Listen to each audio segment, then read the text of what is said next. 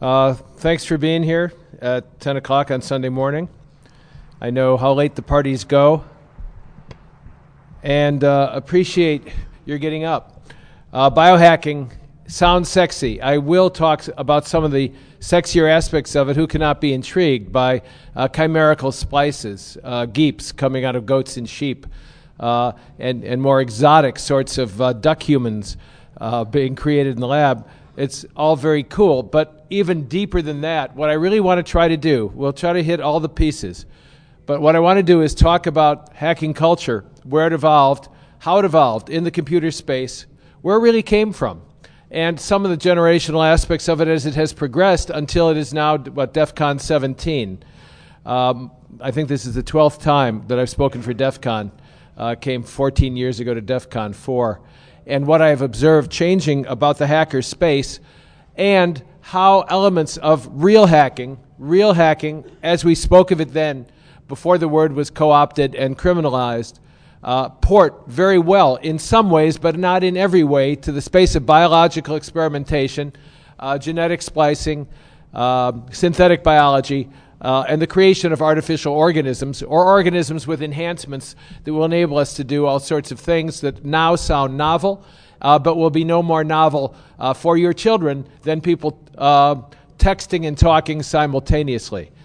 People will be doing several things simultaneously on multi-levels of consciousness, and I'm going to talk a little bit about how it is that the human brain, with its plasticity and extraordinary resiliency, can allow itself to hook up in current ways, using current evolutionary pathways, to adapt and integrate new kinds of senses which enable us literally to experience our humanity in a fundamentally different way, and this is just the beginning.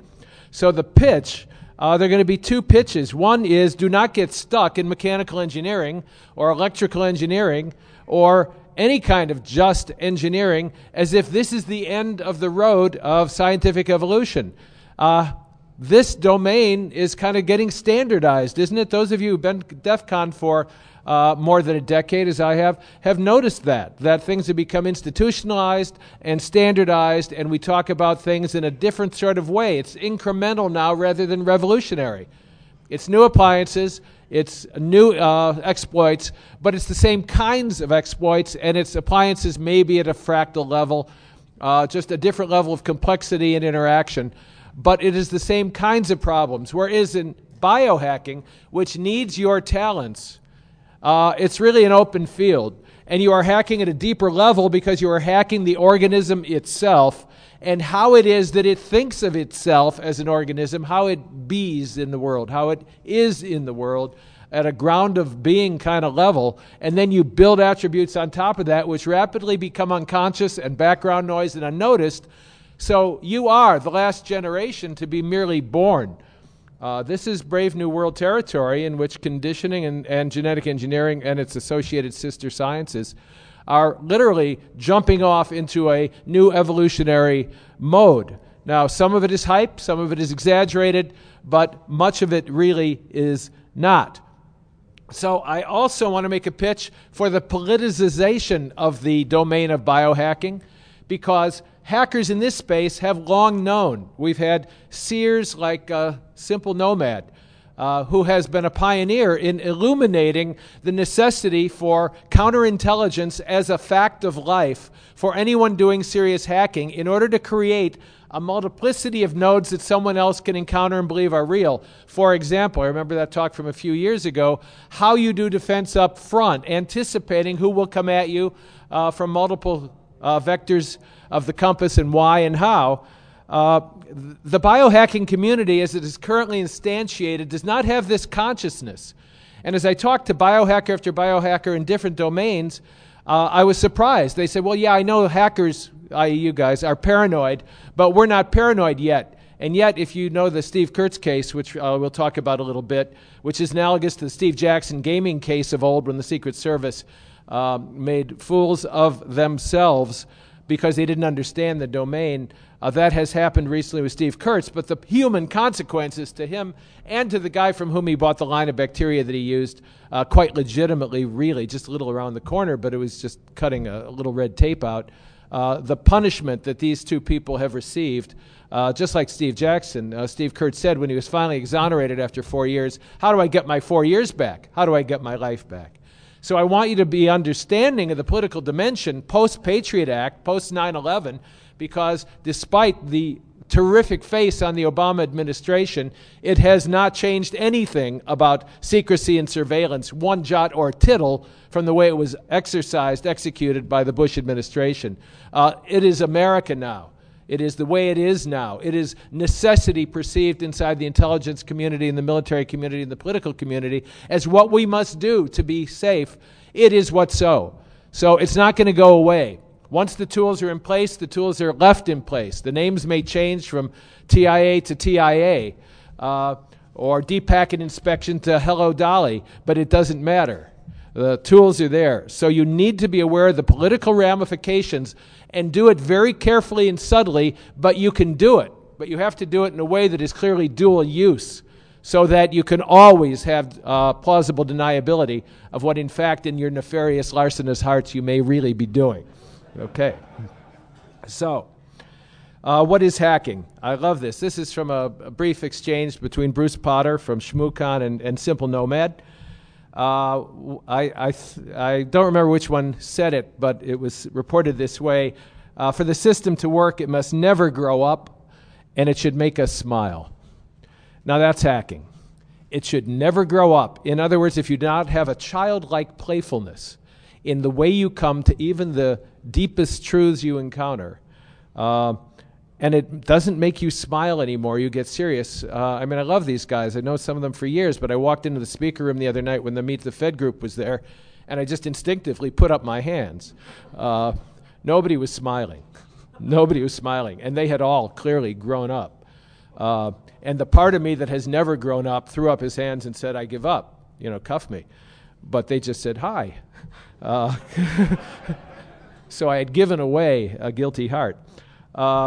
Hacking never grows up. Another way to think of it is the way E.O. Wilson, brilliant sociobiologist, said in Consilience, what is the hallmark of a scientist? It is passion and obsessiveness and daring. And this is the hallmark of a hacker. Passion, never stop. Never, ever stop. Obsessiveness, do you know one person who's interesting in any way who's not an obsessive compulsive? I don't. Because how else do you learn anything in a world of so many disciplines and so many domains? And of course, daring means, of course, thinking and acting differently, not mooing after the herd, not buying after the sheep, even if you pretend to, but seeing clearly the context, being able to go beyond the content that people accept as the real givens of their life and see the context which shapes and forms it and creates it, and then hacking the context so that new content emerges. This takes a daring heart and a daring mind because it means you're willing to let even the deepest things you believe about yourself to be called into question and to go through a zone of annihilation on the way to a hierarchical restructuring of a new way of looking at things. Or hacking could be said to be, as a friend at NSA said to me, he said, people are asking all the wrong questions, as you know. He said, these are the questions we should be asking. How do you live in a world that has no walls? How do you live vibrantly? And how do you free the mind to see all these new things? So we get to the context of things. Matt Blaze said, the weakest link in the security chain is always the definition of the problem. And the real definition of the problem is frequently not the definition that people work with. Now, let me repeat that in a way to port it toward biohacking. The weakest link in the chain of identity is the definition of the problem. The real definition of our identities is not what people think they are. We are not who we thought we were. We have already been transformed by our interaction with new technologies that shape the social and psychological and cultural spaces of our lives. We have already become something different incrementally in this process that has been going on from the 60s, 70s, 80s, 90s, that only surfaces 10, 20, 30 years after the military applications that have been explored and examined in dual use research suddenly start to pop into the social space, like modafinil to keep you awake, originally developed to keep soldiers awake.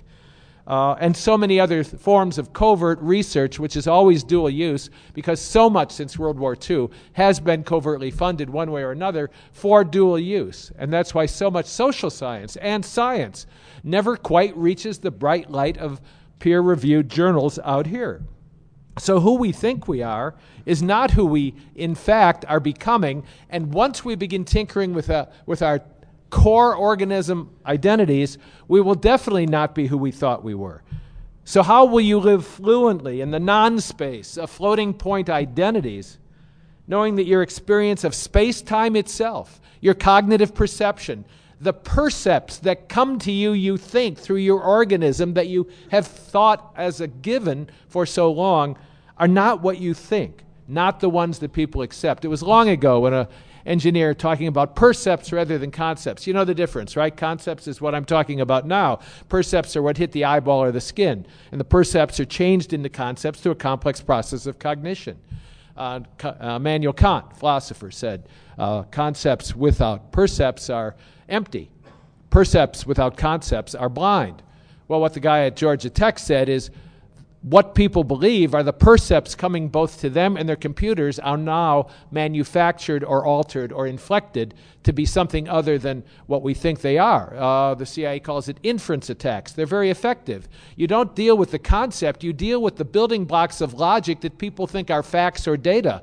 And you put false building blocks into the space of cognition so that people then reason falsely from the data to conclusions that are inevitably inflected away from where they want you to see.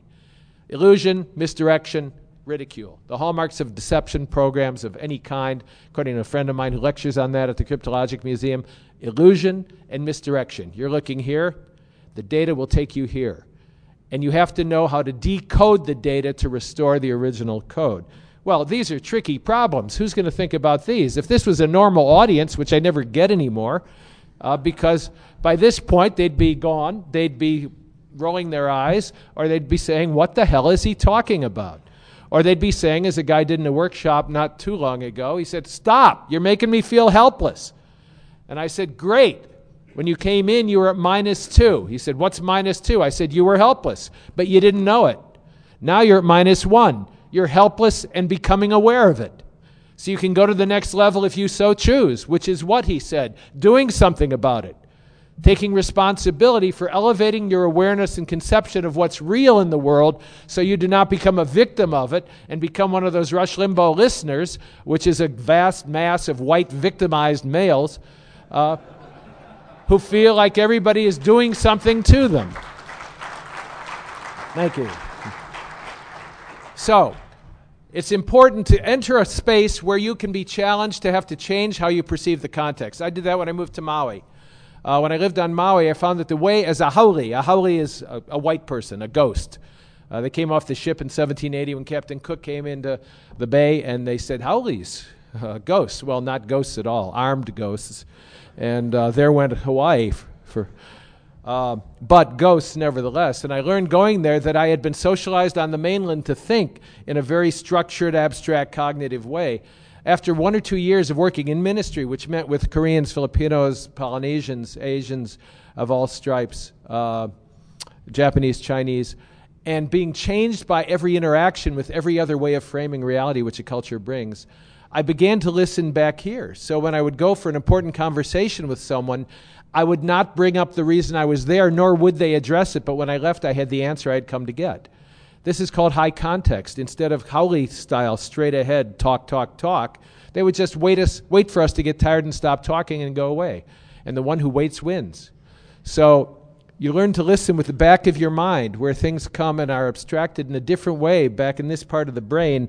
That's the kind of thinking that's required when we start entertaining ideas of new notions of identity. For example, a wonderful article called Mixed Feelings talks about Udo Wachter, who in 2004, he was a sysadmin at the University of Osnabrück in Germany. He put on a wide belt, and it had 13 vibrating pads, like the things that make your cell phone vibrate. And on the outside, he had a power supply, and he had a sensor that detected the Earth's magnetic field. And whenever he was pointed north, there would be a buzzer would go off, and he would feel it, and he would orient to it. He said, I realized that my perception had shifted. I developed some kind of internal map of the city in my head. I could always find my way home. Eventually, I felt like I couldn't ever get lost, even in a new place, because he had adapted his body to channel the electromagnetic impulses that found true north into a part of his brain that could process those signals and add, in effect, a sense that some birds and other animals have, sensitivity to the electromagnetic field, like pigeons, and he could become a human with that. He became intuitively aware, just kind of knowing, back of the brain, where is my home, where is my office? Oh, it's over there. He didn't have to even think about it anymore. He noticed he was conscious of the direction of his hometown wherever he was, and in his dreams, he began to feel these vibrations moving around his waist as when he was awake, which tells us that he was internalizing and adapting this new way of sensing. It turns out that getting the senses in is not the hard part. Lots of gadgets detect things that humans were not evolved to experience.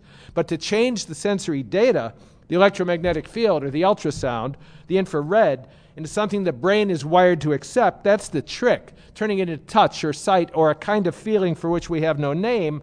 And the brain, as it turns out, has what we now call neuroplasticity. It is able to rewire itself in ways to channel what it does toward the intention you have to know. What you need to know is where the brain will grow the neurons, and we know this from, say, Braille. Someone who's recently blind, learning Braille, observed with neuroimagery the parts of the brain that pay attention to the fingertip sensations, and they just grow miles and miles of new connections and synapses. What you intend to know is what your brain will respond to. It's why back in the days when I was in ministry, we called it spiritual formation, but it goes like this. A friend of mine studied karate for years and years until it was so internalized he did it automatically. And one night he came out of a theater around midnight, was walking to his car down a dark street, and he felt a hand on his shoulder, didn't even have to think, turned around and broke the neck of a guy who turned out to be his friend, trying to say hello and stop him from walking away before he could say hello. And his lesson, he said to me, make sure that what you're doing is what you want to do. Make sure that what you're practicing is what you don't want to do when you don't have time to think. Because whatever it is you practice is what you will wind up doing when you don't have time to think. He had practiced karate, so he did karate in a crisis moment. If you practice learning to listen with different aspects of your brain to different channels of sensory data, this is basic to biotechnology because you see it not only starts to tell you some of the things you can think about, but it tells you more fundamentally, the more you do this, that the human organism and the way we are in the world is hackable. We didn't know that before. We didn't know that evolution itself could be tampered with in such a dramatic and intentional and definite way. So that's one of the things we are learning we can do. The brain is so much more flexible than anybody thought. It's like we had unused sensory ports, like extra USB ports, just waiting for the right plugins. And one aspect of biohacking is the willingness, decision, and obsessive execution of a plan to build those things so that we can use them. A wonderful guy named Paul Bacchirita, who's dead now, moved his team to the University of Wisconsin, and they came up with a new device that kind of fit on your tongue. It was a mouthpiece with 144 tiny electrodes attached by a ribbon cable to a pulse generator that induced electric current against the tongue. You could turn it up to whatever level was comfortable for you. It's like licking a wire that has a low current in it. They started testing the device on people who had damaged inner ears, and it restored their balance because it gave them a data feed that was much cleaner than the one coming from the semicircular canals. And the effects lasted even after they removed the mouthpiece because the plasticity of the brain had enabled them to build new channels to the sensory data coming in. And they could kind of tell by the feel on their tongue when they were upright, and they began to do it instinctively, intuitively, and without having to think about it. This is pretty cool stuff. The tactical situational awareness system, which was developed in the military, Navy flight surgeon. So you could tell where you were, up, down. You know, one of the major causes of air crashes at night is people get confused by the darkness and can't really tell if they're upside down or not. Tactical situational awareness system lets someone in the dark, it's actually about a quarter of the crashes at night, lets someone in the dark know if he's upright. And you know it. You know it the way you know you're looking up here, the way you're aware of light out there, the way you're aware unconsciously of all the things you've taken as inputs.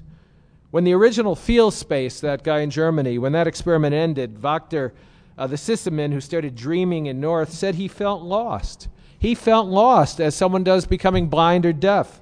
His brain had remapped itself in expectation of the new input. He bought himself a GPS unit, which he glances at now obsessively, like a UFO witness always looking up at the sky, as if an anomaly is a repeatable event. My living space shrank quickly, he said. The world appeared smaller and much more chaotic. That's the way you are going to look to your children and to your grandchildren, the way for those of you who text an iPhone and do all of the forms of connectivity that have become ubiquitous and unconscious and assumed. Those of you who do that look at old people, not quite like me, but old people who have less of a clue than I do. And the gender gap, the generation gap is going to increase dramatically. It's already increased dramatically. You look at those people who can't use computers and can't text and talk and drive at the same. So what if you crash 23 times more often than somebody else? No one said life was secure. It's worth the risk of finding out who's tweeting what, right? But that gap, once we begin enhancing ourselves in some of these bold new ways, you see it's really a dividing line. You guys are already old. You are already so born. You're helpless in this new world of self-generated, self-defined, unless you get on board and port your hacking skills into that domain, and at the very least, mentor and train and assist the younger people who increasingly you might begin to notice think a lot faster than you do. You can't stop that. No amount of neuroplasticity can make you young again, but it can sure slow down the aging process. It sure can. So success in this is still a long way off. Our current sensory prosthetics are pretty bulky and low resolution, like those old 4-color monitors we used to get so excited about, or Pong monitors. But what we're looking for, and will find because we are human, is something transparent that you can forget you are wearing. I used to use this as a definition of technology. When it's invented and you put it on for the first time, it's miraculous to see technology-altered experience channeled to your brain through lenses that are artificial. That's what technology is. But after a while, you forget you're wearing glasses. And some of us have had the experience of looking around the house for our glasses while wearing them, because you so completely forget that you have a technologically assisted optical system going on, because it's not that anymore. It's transparent, you forget you have it, but it's not sensor technology. It's to understand more and more how the brain processes information and can learn to see the world with many different kinds of eyes. So when I go back to the talk I did in 1996, when I first came here, DEF CON 4, 375 people. It was called Hacking as Practice for Transplanetary Life in the 21st Century. It was pretty ballsy, but one of the glorious things about becoming older is you have a track record. And a lot of the things I predicted were right, not because I was that smart, but because I looked at what's true in the present and what inevitably would occur if the technologies were reshaping me would reshape everything in the same way. It was really that simple to have that intuitive ability. And what I said then was hacking was about power. It is about your identity as an individual taking responsibility for transforming the perceptual apparatus of the world through their connectivity and information and communication systems. The rate of change then began to change exponentially, and it is even more so now. The rate of change itself is changing even faster. So the kind of paradigm shift I'm talking about is going to happen exactly the way Hemingway said bankruptcy happened when he was asked, well, how do you go bankrupt? He said 2 ways, gradually and suddenly. Well, that's the way it happens. Gradually, not noticed, drop of rain. Is it raining? No, it's San Francisco. It's fog. Pretty soon you're wet. Pretty soon you're soaked. Pretty soon your umbrella is tattered. Pretty soon you're all floating along in the flood. And there's some Noah's Ark of a new generational instantiation of humanity floating away, waving to you with the other animals that have gotten on board. And you're going glub, glub, glub. And you said, well, that was sudden. Well, not really. So the generation gap is going to be profound. It's which side of it do you want to be on?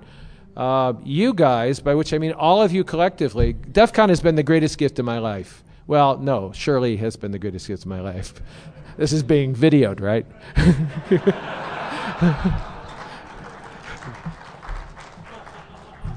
And those of you who know, the first marriage is practice. You find out what works, what doesn't work.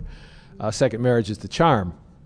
But aside from that great gift and all the other great gifts, coming to DEF CON, where young people were willing to give me sufficient tutorage and mentoring, and I would try to tell people who were middle-aged, as I was then, 49 then, hat in hand, go to the people who are inventing this new world and ask questions and do it with humility, because you don't have a fucking clue what they're doing.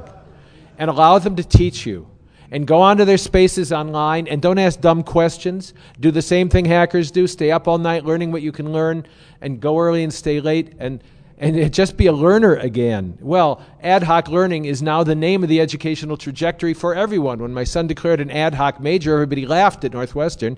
He was 19 then, he's 39 now. But the ad hoc major was because he wanted to create symbolic system studies and they didn't have one. So he took some courses from AI and some computer science, some math, some philosophy, some psychology, and he put the different courses together and called it that, and they approved it. And so what he really was instantiating the way everybody must learn now. Everybody, whether you're in an academic community or not, you must create your own system of education ad hoc, progressively through life, because the information and the data and the recontextualization of everything else connected to it is happening faster and faster. And so people are afraid. People are anxious, and the trick is what Fritz Perls, great Gestalt psychologist, said. He said, excitement is nothing but anxiety plus oxygen. So we're all afraid. Sure, we're all anxious in the face of radical change that threatens our very worldview. So what do? You pump it up. You use Jolt and Cola and amphetamines and whatever you can use, but you also use the excitement of passionate, obsessive knowledge-seeking in order to dominate some space and have control, at least over the other people who do not have much of a clue in your space. And then we have the joy of superiority, the joy of smiling smugly. We have the joy of smirking. We have the joy of swaggering around. We have the joy of looking down at them as if they're morons. This is not bought cheaply, this joy. You have to get good. But everybody I mentioned biohacking to says, God, that's scary. What if this? Well, evolution has been generating weird organisms for billions of years. That's scary to me, that we're not here by anything other than randomness, and that we happen to happen, and that something else, while we are talking, is happening to happen that may make our species an interim passageway, like certain hominids when we do Australopithecus or look at Lucy's bones or go back thousands and thousands of years and say, well, when did this shift and where did that get lost and why are there no Neanderthals? They were so recently. Well, visit a family reunion, you'll find some, but the species is gone. And we are probably as Homo sapiens, gone. But like every roadrunner off the cliff, we haven't looked down, so we don't know it yet. We can manage our own fear and anxiety and ramp it up by mastering the domain of change and taking the reins in our own hands. The difference, as I said, in the UFO space, everybody knows about UFOs, but people don't know that they know. There has not been an official instantiation of reality or knowledge by the powers that be. So even though everybody knew what I was talking about in that talk, everybody knows what they are. They've seen Larry King or UFO hunters or whatever, even on a simplistic level with lots of distortion and misinformation in it. Everybody knows what it is. But they don't know that they know. A while ago, Melissa Mahl, who had just left CIA, great agent, but something happened and she left the agency. She was going to do a talk for a conference I helped to organize on ethics and intelligence. And she was going to talk about rendition before it was popular and a movie. And she was going to talk about torture. And she was going to talk about our aircraft and what we did and so on. And then I remember sitting there glumly while she said, they gutted my talk. See, I wouldn't let me give the talk. Showed me. It's just all blacked out. You know what it looks like. And it wasn't that she was going to say anything new. Everything she was going to say had already been in the New York Times, Washington Post, etc. But if she said it, then it was real, officially real. So it was all right to let everybody know the stuff as long as they didn't know that they know it. And that official instantiation of knowing, that imprimatur of good housekeeping, seal of reality approval, is what enables people to take the reins in their own hands. And that's what I'm talking about hacking enables you to do. Well, when you look at biohacking, when you look at I've got a rush. I know I've been talking a little fast for some, but it's nothing compared to what's coming now. when you look at biohacking, you'll see that there's they have hacker bots. They're collaboratories. And you look it up online. Make a note of it. HackerBot. Look up HackerBot. See what kind of collaboratory biolabs or fabs they are building in order to do this work together in a collaboratory way. I'm going to skip ahead to, Freeman Dyson. You know Freeman Dyson. You can look him up online. I'm not going to repeat all the wonderful pithy quotes he has about how biotechnology is going to transform things. But one of the keys to him was, you remember when the president of MIT was from a biological background rather than an engineering background.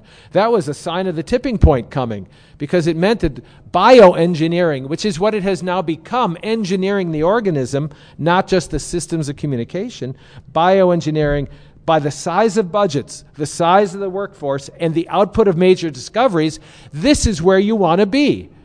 And even if it comes hard to you, as everything comes to me, if you immerse yourself in it, you will be able to port your current skills toward biological understanding, because you'll be amazed at how well they fit, but you're going to have to do a lot of work to ramp up, as everybody did when they came into the hacking space. The learning curve is steep at first, and it requires a commitment, that passion and obsessiveness. But Dyson predicted the domestication of biotechnology will dominate our lives during the next 50 years. Well, when we say 50 years, we mean whatever, because nobody knows what's coming. But he saw an analogy between John von Neumann's blinkered vision of computers as large centralized facilities and the public perception today of genetic engineering as something that pharmaceutical and agribusiness corps like Monsanto do. Part of this talk about the politicization of the domain is to take that power away, even as we work within their space.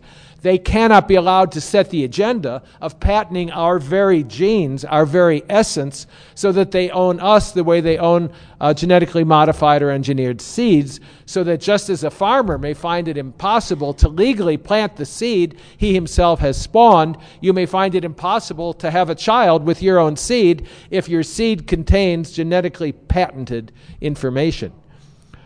That's a little stretch, I know, but you got to say these things to get you aware of what is really at stake. Freeman Dyson said, I can imagine people are going to have do-it-yourself kits to use genetic engineering, et cetera, et cetera. Well, kitification, as we call it, has already happened. You can buy lots of kits for both hardware and software and laboratory tools online. One of the reasons this is coming out now, 91 was the first biohobbyist magazine. How to grow your own skin cells, how to do some really weird, wonderful things with mice. They taught people how to capture mice. They taught people how to bring the mice in. And in the process of showing them how much benzene, for example, in a certain area where there was an oil spill, was in the mouse, people woke up to how much benzene and cancer-producing material was in them. In other words, by using an innocuous means, a dual-use means of calling what they were doing ecological health clinic, they could enable people to do some of the cool work themselves, like catching mice and analyzing them and bringing them in and seeing what happened to a mouse. And you could do cool experiments at home. It had the cool factor. Like, does a mouse prefer Prozac or Zoloft? Something that's occurred to everybody. So you have, because you are mice taking Prozac or Zoloft. We're very similar in organisms. What's the percentage? It's immense. Anti-anxiety, anti-depression. It's one of the things I hope I have time to talk about a little later, but I'll throw it out now. Who invented flatline as normative? Who voted? Did you vote? No, unless you're here for Big Pharma. You did not vote. Ted Turner said, I'm not taking my goddamn lithium. He says, every great idea I ever had was in my manic phase. I'm not going to pass that up just because I might kill myself in a downtime. Manic depressives are about 4% of the population. That's a lot. That's huge that evolution kept that. Now, we don't even know exactly all those geniuses in the past who were manic depression. I know my wife has periodically said, don't you think you ought to be tested? And like any good person who oscillates rather than flatlines, as I like to think of it, I say, no. What good would that do? Well, all right, you want to medicate yourself and flatline?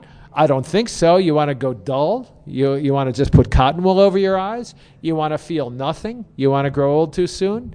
You want to dribble instead of spurt? Go ahead. Oh, I'm sorry. I forgot. Most of you aren't 65, are you?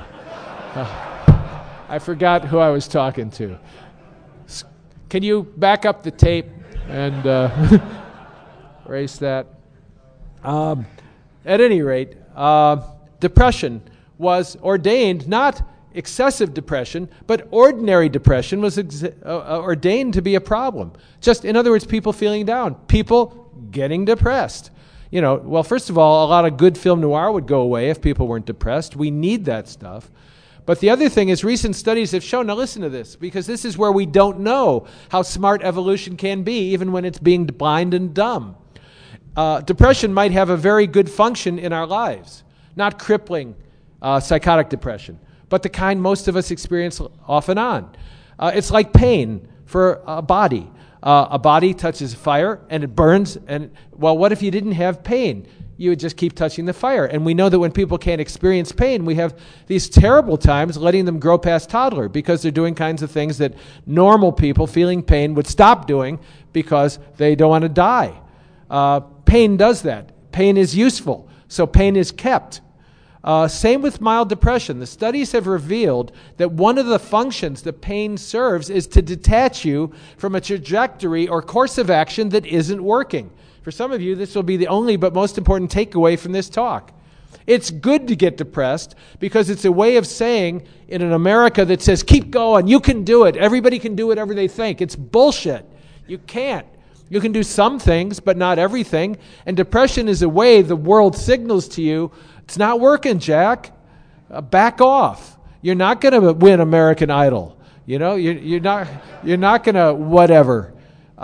Depression says detach. And those who detach sooner as a result of getting depressed at the failure of a trajectory, more quickly and more lively reconnected with a new path, new goal, new structure of life because they had detached earlier on in the process, saw what was going on, and chose to do something else.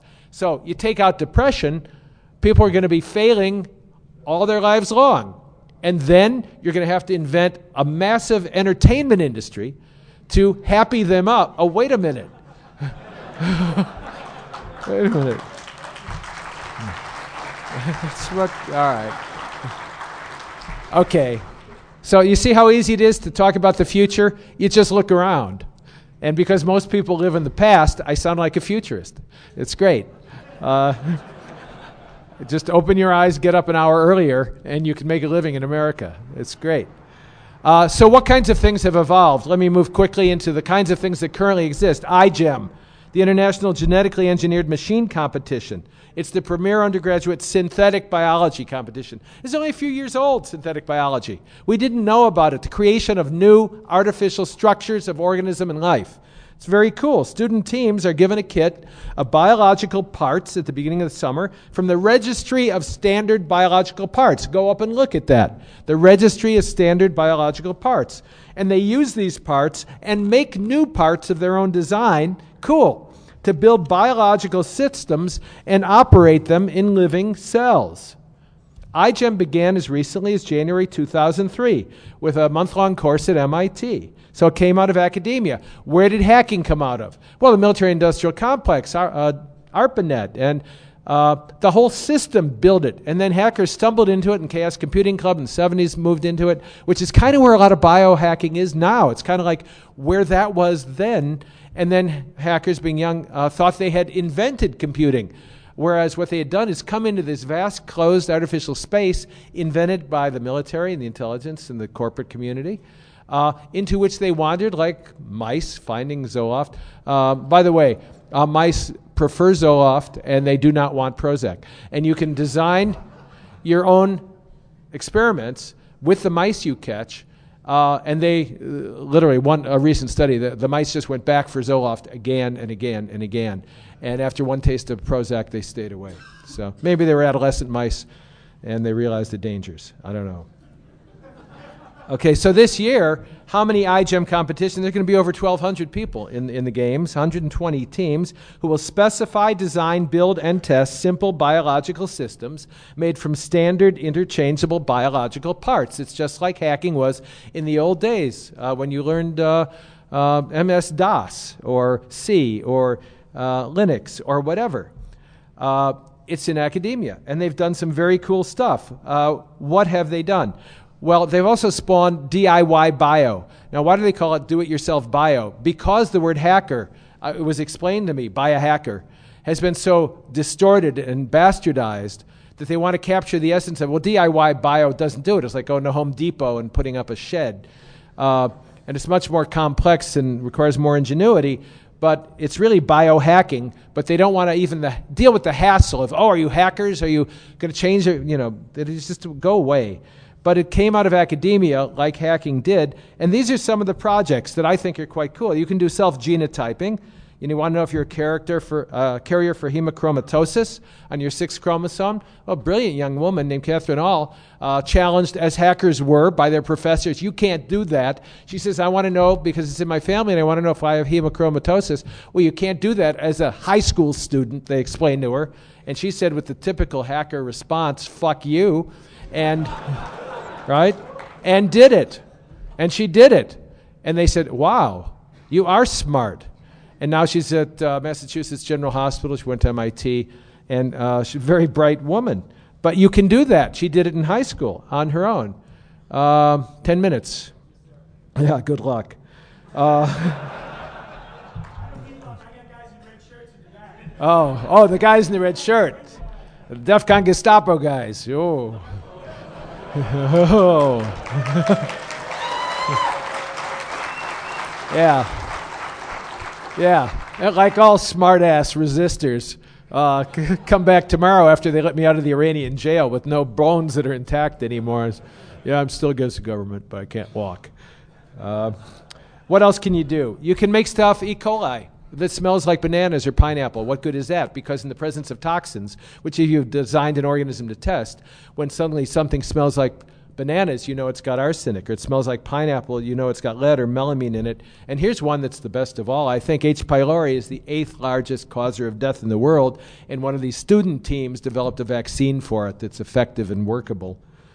They're also making bacterial photography, and I hope I do have a minute to talk about the point of view of the artist. Because let me just jump to this. There are 3 kinds of hackers that I have talked to. One comes out of academia and says, I'm going back to graduate school because you can learn so much faster, so much more doing biological studies there and then take that out. Another one said, and I quote, bullshit. He says, that's not hacking. He says, what good does it do if they give you a lab? What we want to do is build the components so you can download and create your own labs. And by the establishment of biofabs and collaboratories, share both hardware and information. He's working on a table that will enable you to learn, instructed by the table itself, as you proceed how to build the tools you need that enable you to do serious biohacking. Now, if you go to a site, I told him I wouldn't use their names, but his website is heybryan.org. That's Heybryan. You'll find a very, very brilliant young guy who says, listen, DIY bio is on the east and west coasts, you know, where those of you who live there think there is no other place. Started by people with internet like iGEM. He said, I'd like a lab, but nobody's going to give me a lab. It means we have to build it ourselves. Here's a hacker talking. The information is out there. You can bootstrap yourself. If you're not doing it, fine, but the tools we're making will help us bootstrap it even more. And that throws you back to, this is Weld Pond, as Chris Wysopa was known then. He said, you learn by doing, breaking into systems. Translate this to biology. Understanding the organism, building the tools, experimenting. You can't just read about it. You got to read code and write code. And we're talking about the genetic code, all of which is available and downloadable and in sequential form called biobricks. So you don't have to invent the smell of banana or pineapple. All you have to do is go to biobricks or open wetware site and download the component modules of genetic code that already will create that. See, the tools, you're not yet script kiddies, but you're getting closer. All the best hackers, he said, even can code, even if you code badly. When I say badly, I mean it's inefficient, it's unsustainable, it's hard to understand, it's not annotated, but who cares? It works. So you have to reverse engineer a piece of software you wrote. You have to reverse engineer the cellular processes. What do the bytes on the wire mean? If I tweak them, what happens? Yeah, the thing may jump out of the dish and eat your hand, but there's risk in everything, right? You know, and some of you blew up stuff. You know, and you go to a wonderful, this BIY, this Bio Hobbyist magazine. It was 1991. I mean, where you guys been? This 2009. And Natalie Jeremijenko talked about tree cloning. She's planted clone trees in the Bay Area and then in Reykjavik, because they do a lot of cool stuff in Reykjavik. And what is her purpose? Her purpose is for people to look at clone trees and say, wait a minute, birds are landing in one, not in another. Wait a minute, this one's different from that one. In other words, she's taking the starch out of 23andMe. You know 23andMe? You can pay $300 until you have a gene for everything and a gene for nothing. It becomes useless to get the information predicated on the hype and the lie that the genome itself simply operates in a binary way, expresses this is expressed, this happened. It doesn't work that way. So she wants people to ask these questions. And by making public art, she wants hackers and artists, and in my view, ministers who are countercultural, to use all these tools. And now he said 5 minutes, so I'm going to rush through, and forgive me for doing that. Page.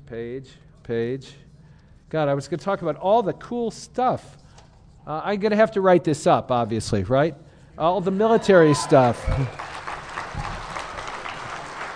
All the military stuff that people are doing, because the issues are real. And as Max Kilger, a sociologist who did a great talk yesterday on Russians, said, the psychological impact is much greater than the body count. To know you're doing this out of this kind of material is what's critical. I talked about depression. I'm going to just mention I have a whole huge section on memory because, and how many of you are old enough to have had a colonoscopy? And admit it. Okay, thank you. Colonoscopy is where they keep you awake, put a great big long thing up, and you can stay awake and watch the screen. As I said, don't give me so much Versed. I want to both see and remember because it's so cool watching this snake with an eye. I said, well, what's that? And they said, don't ask.